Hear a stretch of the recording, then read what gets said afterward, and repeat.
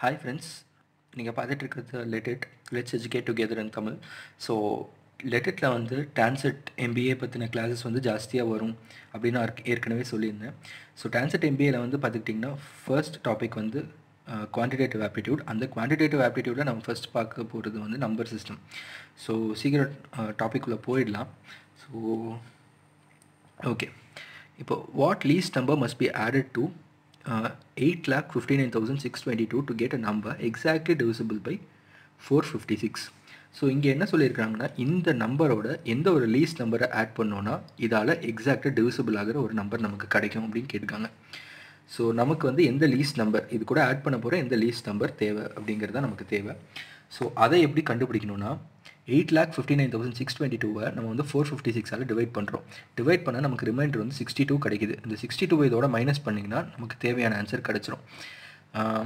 நான் வந்து இது உங்களுக்கு தெளிவாக எக்ஸ்பிளைன் பண்ணுறேன். இப்போது 10 கூட எந்த ஒரு நம்பரை ஆட் பண்ணால் நமக்கு எக்ஸாக்டாக 4ஆல் டிவைட் பண்ணக்கூடிய நம்பர் கிடைக்கும் அப்படிங்கிறத வச்சுக்கோ. சின்ன நம்பரில் பண்ணால் தான் நமக்கு ஈஸியாக புரியுங்கிறதுனால இந்த எக்ஸாம்பிள் எடுத்துக்கலாம். ஸோ 10 கூட 2 ஆட் பண்ணால் நமக்கு எக்ஸாக்டாக டிவைட் பண்ணக்கூடிய ஒரு நம்பர் 12ங்கிறது நமக்கு கிடச்சிரும் இல்லையா? ஸோ இந்த 12 நம்ம அப்டைன் பண்ணுறதுக்கு நம்ம என்ன பண்ணியிருக்கோம்னா இங்கே 2 ஆட் பண்ணுறோம். இது நமக்கு வந்து பேசிக்காகவே தெரிஞ்சிருது. பட் ஆனால் இதை வந்து ஒரு பெரிய நம்பருக்குங்கிறப்போ நம்மளால் வந்து ஜஸ்ட் லைக் தட் அப்படின்லாம் சொல்ல முடியாது. ஸோ அதனால் இந்த நம்பரை நம்ம 4ஆல் டிவைட் பண்ணோன்னா 2 கிடைக்கும். இந்த 2வை வந்து நம்ம இது கூட மைனஸ் பண்ணோன்னா அந்த ஆன்சர் நமக்கு கிடச்சிரும். So how simple as that நம்ம சின்ன நம்பருக்கு போட்டோம்னா. பட் பெரிய நம்பருக்கு நம்ம நல்லா பார்த்தோம்னாலாம் டக்குன்னெலாம் சொல்லிட முடியாது. ஸோ அதனால் அது மட்டும் இல்லாமல் நம்ம ஒவ்வொரு நம்பராக போட்டு ஆட் பண்ணிகிட்டு இருந்தோம்னா அது செம்ம டைம் வேஸ்ட் ஆகும். ஸோ அதனால் எந்த நம்பருங்கிறத இந்த டெக்னிக்கை வச்சு நம்ம கண்டுபிடிக்கலாம். ஃபஸ்ட்டு என்னென்னா இந்த நம்பரை நம்ம இது கூட டிவைட் பண்ணோம். டிவைட் பண்ணுற ரிமைண்டர் இது கூட மைனஸ் பண்ணோன்னா என்ன நம்பருங்கிறது கிடச்சிரும். அது இது கூட ஆட் பண்ணோன்னா எக்ஸாக்டாக இது டிவிசிபிள் ஆகிற நம்பர் வந்துடும். ஸோ இந்த நம்பர் தான் உங்கள் கொஸ்டினில் நமக்கு கேட்டிருக்காங்க. 394. இந்த ஆப்ஷனை டிக் பண்ணிட்டு போயிட்டே இருக்க வேண்டியதான். அடுத்து, the ratio between two numbers is 4:5. The ratio between the two numbers is 4:5 and their sum is 540 அப்படின்னு கொடுத்துருக்காங்க. The greater of the two numbers is dash அப்படின்னு கேட்டிருக்காங்க இல்லையா? ஸோ ரேஷியோங்கிறப்பவே நமக்கு தெரிஞ்சிடும் இது 4x 5x நம்ம எழுதிக்கணும். ஏன்னா இது ரேஷியோவில் இருக்குது. ரேஷியோனா நமக்கு என்ன நம்ம எக்ஸாக்டான நம்பர் நமக்கு தெரியாது. ஸோ அதனால் ரேஷியோ 4x 5xன்னு எழுதிக்கிறோம். அதோட சம் வந்து கொடுத்துருக்காங்க. So 4x + 5x = 540. So 9x = 540, x = 16 கிடச்சிரும். ஸோ 60 வந்து எக்ஸு தான், ஆன்சர் கிடையாது. ஸோ என்ன கேட்டிருக்காங்கன்னா the greater of the two numbers. அப்போது 4x 5xல எது கிரேட்டராக இருக்கோ ஆப்வியஸாக 5x தான் கிரேட்டராக இருக்கும். ஸோ 5 × 60 = 300. ஸோ அதான் இங்கே எழுதியிருப்பேன், பார்த்துக்கோங்க. Okay, the difference between the squares of two consecutive numbers is 45. The greater number is dash. சரி, consecutive நம்பர்ஸ்னால் என்ன சொல்லுங்கள் பார்ப்போம். ஓகே, consecutive நம்பர்ஸ்னால் யோசிங்க, தெரிஞ்சுன்னா டக்குன்னு கமெண்ட்டில் லீவ் பண்ணுங்கள். ஓகே, consecutive நம்பர்ஸ்னால் ஒன்றுமே கிடையாது. consecutive நம்பர்ஸ்னால் 1 2 3ன்னு கன்சிக்யூட்டிவாக இருக்குது பார்த்தீங்களா? அடுத்தடுத்த நம்பர்ஸ் தான் நம்ம கன்சிக்யூட்டிவ் நம்பர்ஸ் அப்படின்னு சொல்லுவோம். ஸோ 1 2 3 4 5 6 தான் நம்ம கன்சிக்யூட்டிவ் நம்பர்ஸ் அப்படின்னு சொல்லுவோம். சரி, ஓகே. அப்போ கன்சிக்யூட்டிவ் நம்பர்ஸ்னால் நமக்கு இங்கே என்ன கொடுத்துருக்காங்க? The difference between the squares of two consecutive numbers is 45 அப்படின்னு கொடுத்துருக்காங்க. ஸோ எந்த கன்சிக்யூட்டிவ் நம்பர் நமக்கு தெரியாது. ஆனால் கன்சிக்யூட்டிவ் நம்பர்ஸ் வந்து ஒரு பேட்டர்னை ஃபாலோ பண்ணும். அது என்ன பேட்டர்னா, 1ங்கிறத நம்ம எக்ஸ்ன்னு எடுத்துக்கலாம். அப்போ 2ங்கிறது x + 1ன்னு எடுத்துக்கிறோம். அப்போ 3ங்கிறது x + 2ங்கிறத எடுத்துக்கிறோம். அப்போ x + 1 x + 2ங்கிற அந்த பேட்டர்னை ஃபாலோ பண்ணுதா? ஸோ அப்படி தான் அந்த பேட்டர்னை தான் ஃபாலோ பண்ணும். ஸோ x + 1ங்கிற 2 நம்பர் நம்ம எடுத்துக்கலாம். ஏன்னா நமக்கு தெரியாது கன்சிக்யூட்டிவ் நம்பர்ஸ். ஸோ இந்த 2 நம்பர் நம்ம எடுத்துக்கிட்டோம்னா இதோட டிஃப்ரென்ஸ் வந்து 45ன்னு கொடுத்துருக்காங்க. அதுதான் கிடையாது. இதோட difference of square of difference பார்த்தீங்கன்னா நமக்கு தெரியும். The difference between the squares of two numbers. அதனால் இதோட square x + 1 the whole square minus x squared. Difference between the squares of two consecutive numbers. So x + 1 the whole squared minus x squared is equal to 45 ன்னு எழுதிக்கிறோம். So இதை வந்து a + b the whole square ஃபார்முலாவில் பிரித்தோன்னா a² + b² + 2ab, அப்புறம் -x squared இருக்குது. So x squared நம்ம cancel பண்ணிட்டுறோம். So அதனால் 2x + 1 = 45 இருக்குது. ஸோ 2x = 44ன்னு வரும். x = 22. ஸோ எக்ஸ் நம்ம கண்டுபிடிச்சோம். போன ப்ராப்ளமில் நான் சொன்ன மாதிரி தான், எக்ஸை கண்டுபிடிச்சிட்டோம்னா டக்குன்னு 22ன்னு என்ன மாதிரி டிக் பண்ணிடாதீங்க. ஸோ என்ன கேட்டிருக்காங்க? அந்த greater number. So greater number எக்ஸுக்கும் x + 1க்கும் consider பண்ணால் x plus 1 தான் கிரேட்டர் நம்பர் இல்லையா, ஸோ அதனால் 22 plus 1 is equal to 23. Okay, அடுத்து the difference of two numbers is 13 and 1/7 of their sum is 9. The numbers are, ரெண்டு நம்பரோட difference வந்து 13 கொடுத்துருக்காங்க, அதே நம்பரோட 1/7 ஆஃப் த சம் வந்து 9 கொடுத்துருக்காங்க. ஸோ கொஷின்லேயே வந்து இது ரொம்ப ஈஸியான கொஷினு. ஸோ என்ன நம்பர் வேணால் அது ஏபின்னு வச்சுக்கலாம், இல்லை XYன்னு வச்சுக்கலாம். நான் இங்கே XYன்னு வச்சுருக்கேன். ஸோ என்ன கொடுத்துருக்காங்க, the difference of two numbers is 13. So x minus y is equal to 13. அதே மாதிரி 1/7 ஆஃப் தேர் சம்மு. இப்போ 1/7 of x plus y is equal to 9. So x minus y 13, x plus y is equal to இந்த 7 இங்கே போயிடுச்சுன்னா 63. So 2x is equal to 76னு வந்துடும். ஏன்னா minus y இது ரெண்டுத்தையும் ஆட் பண்ணுறோம், எலிமினேஷன் டெக்னிக்கை யூஸ் பண்ணோன்னா plus y minus y cancel ஆகிடும். x plus x 2x, 63 plus 13 76. So x is equal to 38 நமக்கு கிடச்சிரும். ஸோ அந்த 38 நமக்கு கிடச்சுன்னா அதை வச்சு நம்ம y ஈஸியாக கண்டுபிடிச்சிடலாம். ஓகேங்களா. ஸோ y என்ன x என்னங்கிறது இருக்கும், அது ரெண்டுத்தையுமே இருக்கா அப்படின்றது பார்க்கணும். ஸோ 25 38 நம்ம கண்டுபிடிச்சது இருக்குது. ஸோ அதை டிக் பண்ணிடுங்க. அடுத்து வந்து பார்த்துக்கிட்டிங்கன்னா the sum of two numbers is 60 and their difference is 43. the difference of their squares is என்ன அப்படின்ட்டு கேட்டிருக்காங்க. sum of two numbers நமக்கு தெரியுது, x plus y is equal to 60 அப்படின்னு. அதோட difference x minus y is equal to 43 அப்படின்னு நமக்கு தெரியுது. So difference of the squares, இதோட ஸ்கொயரோட difference of the ஸ்கொயர்ஸ்னால் x square minus y square என்னன்னு கேட்டிருக்காங்க. ஸோ இதில் வந்து பார்த்துக்கிட்டிங்கன்னா எக்ஸையும் ஒய்யையும் கண்டுபிடிச்சி டைம் வேஸ்ட் பண்ணாதீங்க, அது தேவையில்லை. எக்ஸையும் ஒய்யையும் கண்டுபிடிச்சி அதுக்கப்புறம் x square minus y square கண்டுபிடிச்சிங்கன்னா அது தேவையில்ல டைம் வேஸ்ட்டு, கிட்டத்தட்ட 5 நிமிஷம் செலவாகும். அந்த மாதிரி எந்த விதமான தப்பையும் பண்ணாமல் நம்ம என்ன பண்ணணும்னா ஃபார்முலா யூஸ் பண்ணோம். x plus y is equal to 60, x minus y is equal to 43. So x square minus y squareனா x plus y x minus y. இது ஈஸியான ஃபார்முலா தான், இது வந்து ரொம்ப கஷ்டமான ஃபார்முலா கிடையாது. ஸோ அதனால் இந்த ஃபார்முலா ஞாபகம் வச்சுக்கோங்க. x plus y வந்து 60 43 ரெண்டுத்தையும் மல்டிப்ளை பண்ணிங்கன்னா அசால்ட்டாக 2580 கிடச்சிடும். டிக் பண்ணிட்டு போயிட்டே இருக்க வேண்டியதான். அடுத்து the fifth of 1/4 of a number. the fifth of 1/4 of a number is 90. the number is அப்படின்னு என்னென்னு கேட்டிருக்காங்க. ஸோ அந்த நம்பரை எக்ஸ்ன்னு வச்சுக்கோங்க. 3/5 கொஸ்டின் படிக்கிறச்சு தப்பாக படிச்சுட்டு இந்த மாதிரி படிக்காதீங்க. 3/5 of 1/4 of a number is 90. So 3/5னா 3/5 of 1/4. அப்போ 3/5 into 1/4 into x is equal to 19 கொடுத்துருக்காங்க. இங்கே பார்த்தீங்கன்னா தெரியும். ஸோ இங்கேயே நான் கேன்சல் பண்ணிட்டேன், இல்லை x is equal to எல்லாத்தையும் மேலே கொண்டு போய் கீழே கொண்டு போய் வச்சு கேன்சல் பண்ணுறதுனால கேன்சல் பண்ணிக்கோங்க. So 1 3 3 33 is 90.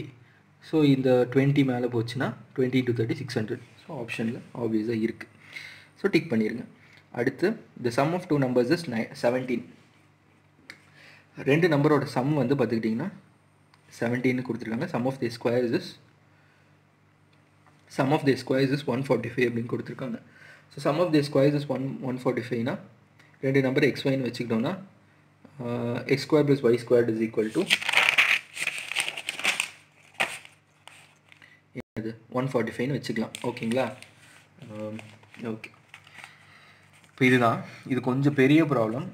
ஸோ இதை எப்படி சால்வ் பண்ணுறதுன்னு நான் டக்குன்னு சொல்லிடுறேன். x plus y is equal to 17.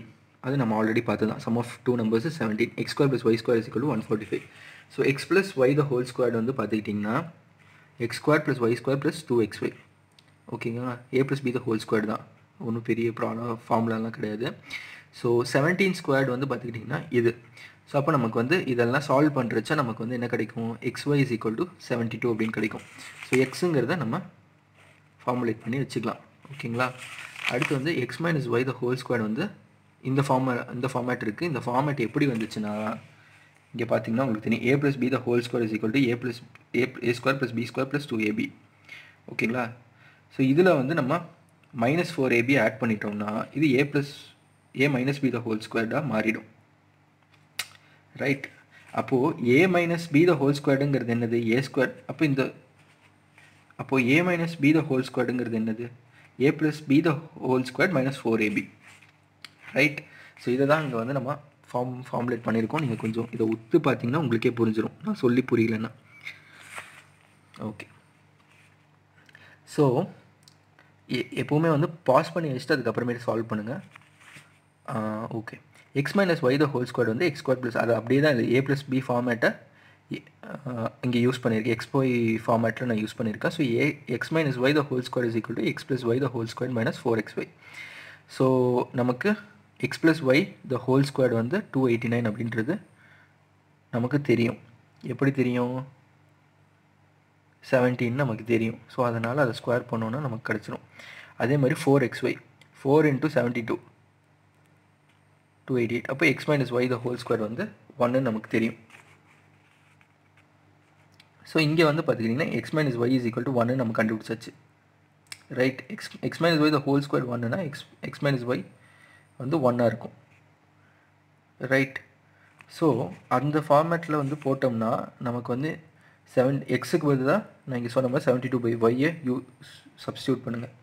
So 72/y minus y is equal to 1. இது இது இது இந்த ஃபார்மேட்டே நம்ம எடுத்துக்கிட்டோம்னா இந்த மாதிரி வரும். இந்த மாதிரி ட்ரீ மெத்தடை யூஸ் பண்ணிங்கன்னா 8 9s are 72.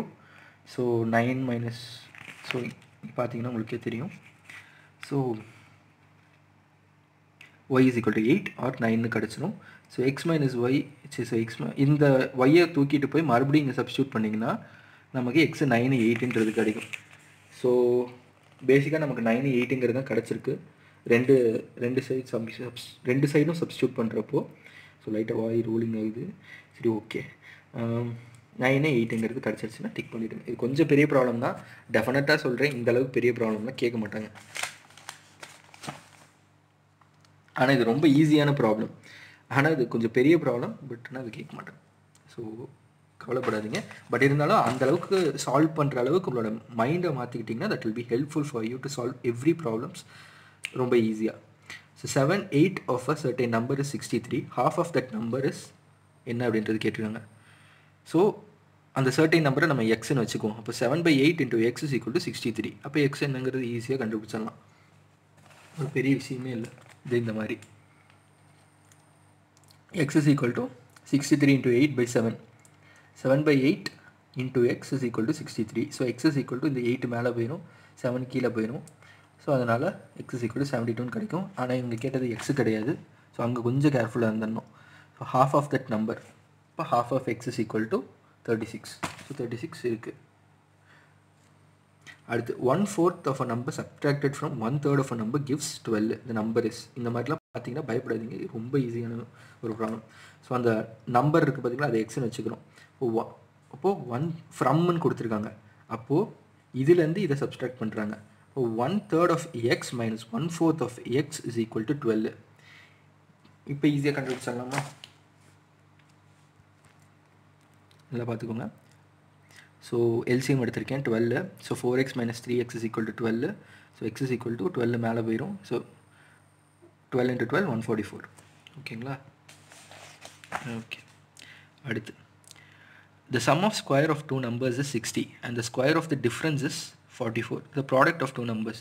sum of squares of two numbers அப்படின்னா sum of squares of two numbers-னா இங்கே வந்து என்ன இருக்குது, x square plus y square. Two நம்பர்ஸோட square. the sum of squares of two numbers, ரெண்டு நம்பரோட சம்மோட ஸ்கொயர். ஓகேங்களா? இப்போ x square plus y square. அதுக்கப்புறம் என்ன கொடுத்துருக்காங்கன்றது ரொம்ப important. and the square of their difference. Square of their டிஃப்ரென்ஸ்னா ரெண்டு நம்பரோட டிஃப்ரென்ஸோட ஸ்கொயர். அதுக்கு நீங்கள் எக்ஸ் ஸ்கொயர்ட் மைனஸ் ஒய் ஸ்கொயர்டுன்னு போடக்கூடாது. இங்கே தான் வந்து கொஞ்சம் கொஷின் வந்து லைட்டாக சேஞ்ச் ஆகிருக்கு. என்னென்னா X minus Y the whole square. இங்கே ஸ்கொயர் ஆஃப் தேர் டிஃப்ரென்ஸ்னா அந்த டிஃப்ரென்ஸோட square. Some of the squares of two நம்பர்ஸ்னால் இண்டிவிஜுவலான squares. Square of their டிஃப்ரென்ஸ்னா X minus Y the whole square. So இது நல்லா தெரிஞ்சுக்கோங்க. ஸோ அப்புறம் என்ன கேட்டிருக்காங்க, the product of two numbers-ங்கிறது கேட்டிருக்காங்க. So x square plus y square is equal to 60, x minus y the whole square is equal to 44. கரெக்டாக? x minus y the whole square a minus b the whole square பிரிங்க. a square plus b square minus 2ab. So நமக்கு கிடச்சிடும் x square plus y square 60 minus 2xy. xy என்ன நமக்கு தெரியாது. So 44. So 60 இங்கே வந்து 2xy அங்கே போயிடுச்சுன்னா so 16 வரும், right? So 2xy is equal to 16. நம்ம xy is equal to 8. அவன் x தனியாக y தனியாகலாம் கேட்கல. அவன் என்ன கேட்கலாம், product of the two numbers. So 8 product of the two numbers xy is equal to 8 கிடச்சிச்சா? So so இந்த அளவுக்கு தான் இருக்கும். ஸோ நம்ம சால்வ் பண்ண ப்ராப்ளம்ஸே தெரிஞ்சிருக்கும் டிஃபிகல்ட்டி லெவல் என்னங்கிறது. ஸோ இது ரொம்ப ஈஸியாக இருக்கும். ஸோ கேட் லெவலுக்கெல்லாம் உட்காந்து பயந்துட்டு இருக்கோம்னா டான்செட்டை பொறுத்த வரைக்கும். பட் டான்செட்டோட பேஸ் உங்களுக்கு நல்லா கிடச்சிருச்சுனாலே நீங்கள் கேட் லெவல் ப்ராப்ளம்ஸை கூட அண்டர்ஸ்டாண்ட் பண்ணி கேட்டை கூட சால்வ் பண்ணலாம். ஸோ ஃபர்ஸ்ட் இதுலேருந்து ஆரம்பிங்க, அதுக்கப்புறம் கேட்டை கூட பிடிக்கிறதுக்கு ட்ரை பண்ணுங்கள். கண்டிப்பாக இந்த வீடியோ உங்களுக்கு யூஸ்ஃபுல்லாக இருக்கும்னு நம்புகிறேன். ஸோ ஃபஸ்ட்டு 10 ப்ராப்ளம் தான் சால்வ் பண்ணுங்க. என்னடா 10 ப்ராப்ளம் சால்வ் பண்ணிட்டு கிளம்புறியே அப்படின்னு சொல்லி நினைக்காதீங்க. அடுத்து 10 ப்ராப்ளம் வந்து அடுத்த வீடியோவில் வரும். அதுக்கடுத்து 10 ப்ராப்ளம் வந்து இன்னொரு வீடியோவில் வரும். ஆல்ரெடி இதுவே 15 நிமிஷம் ஆகிடுச்சு. இதுக்கு மேலே நான் போட்டு அடுத்தனா நீங்களே காண்டாகி இது பண்ணிடுவீங்கிறது தெரிஞ்சிடும். ஸோ அதனால் இந்த வீடியோ உங்களுக்கு கண்டிப்பாக ஹெல்ப்ஃபுல்லாக இருக்கும்னு எனக்கு தெரியும். ஸோ ஹெல்ப்ஃபுல்லாக இருந்துச்சுன்னா இந்த சேனலை சப்ஸ்கிரைப் பண்ணுங்கள், அதே சமயத்தில் லைக் பண்ணுங்கள். அண்ட் முடிஞ்ச வரைக்கும் நீங்கள் உங்கள் கூட ஃப்ரெண்ட்ஸாக கும்பலாக சேர்ந்து படிச்சிங்கன்னா அவங்களுக்கும் ஷேர் பண்ணுங்கள். ஓகே, தேங்க்யூ ஸோ மச், பாய்.